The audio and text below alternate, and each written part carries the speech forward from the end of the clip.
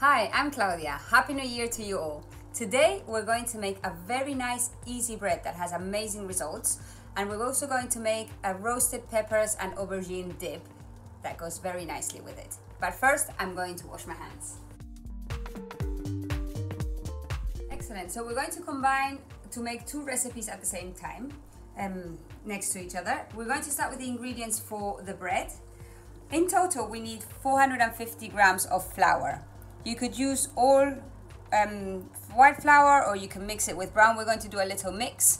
So ideally for the white flour you use strong flour, but it works quite well with plain as well if you don't have the strong one. We've got 350 grams of strong white flour here.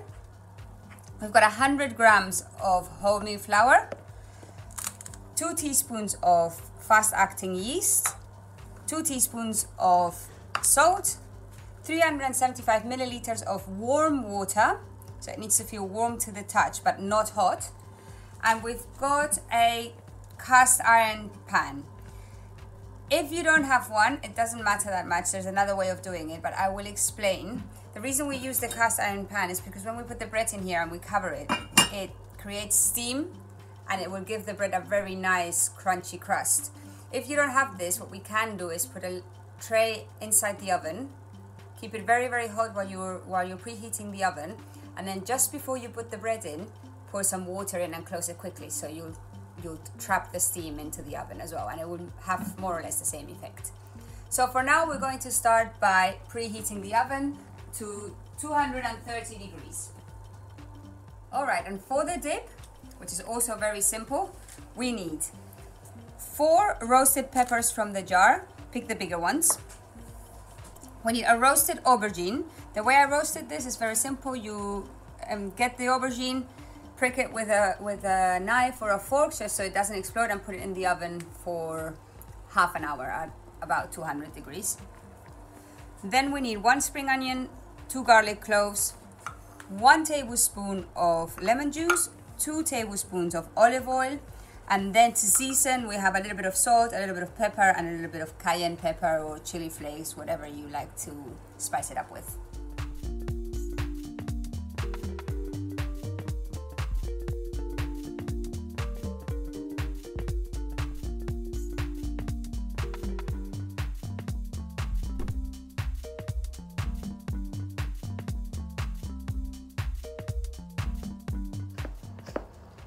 Something like this, nice and sticky. So once we've got the consistency right, we're going to scrape everything down from the edges. We need to cover the bowl with cling film or a shower cap and leave it to rest for more or less 2 hours until it doubles in size. Meanwhile though, we are going to put our cast iron pot into the oven so it gets nice and hot as well.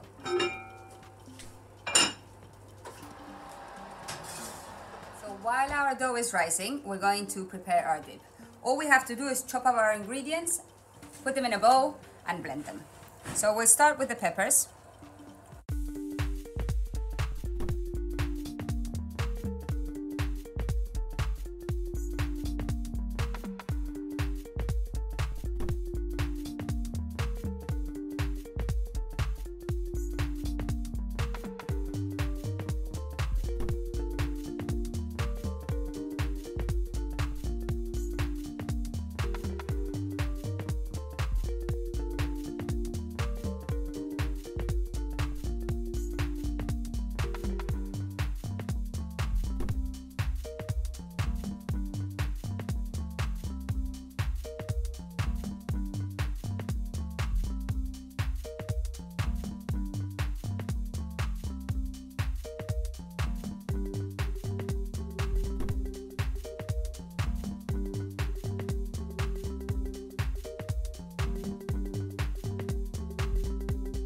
Now we're ready to blend it.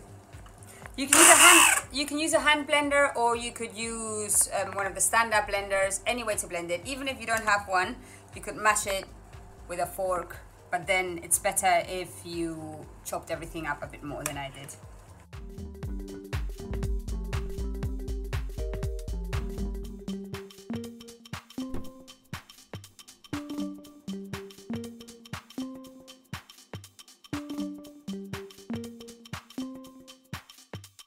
give it a little taste.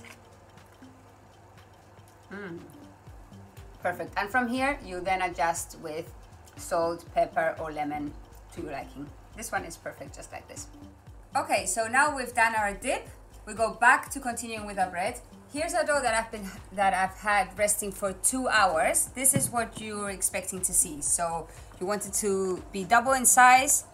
You want to see all those bubbles at the top, and you want to see that it wobbles like this. Then we will also need a bit of baking paper, a little bit of flour that will sprinkle on the baking paper, a little bit on the sides of the bowl. And then with a spatula or a scraper, just bring it down.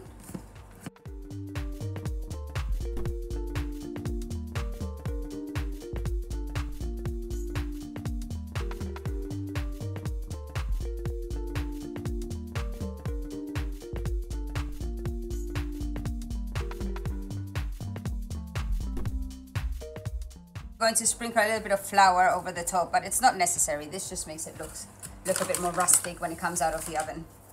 So what we need to do now is get our Dutch oven from the oven, bring it here, put it in, and bring it back into the oven.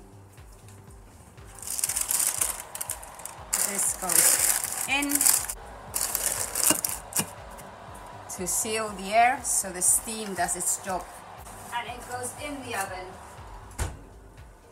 for 30 minutes with the lid on, and then for another 12 to 15 with the lid off. If you didn't use a Dutch oven, you only had the bread on a tray, and then you put on a tray or on a baking tin, and then you put another tray underneath with water for the steam, then you'd leave it in the oven for a straight 40 minutes. Okay, so we've had our bread in the oven with the lid on for 30 minutes, without the lid on for another 12. And let's see what's happened. Wow, look at this.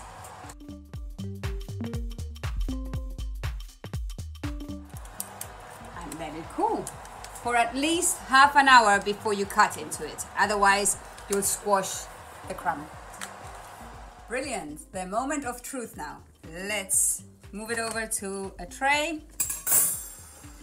And we're going to cut right through it. Listen to the crunchiness of the crust and look what it looks like inside. Wow. Crunchy, crunchy, crunchy. Let me show you. Oh, nice soft dough. So, just going to try to cut a little bit of the end.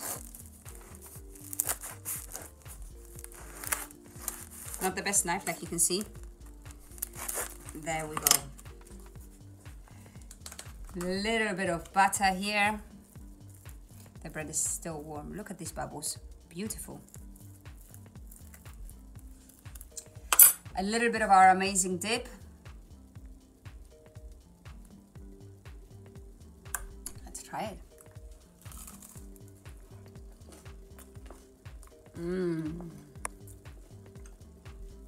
So nice.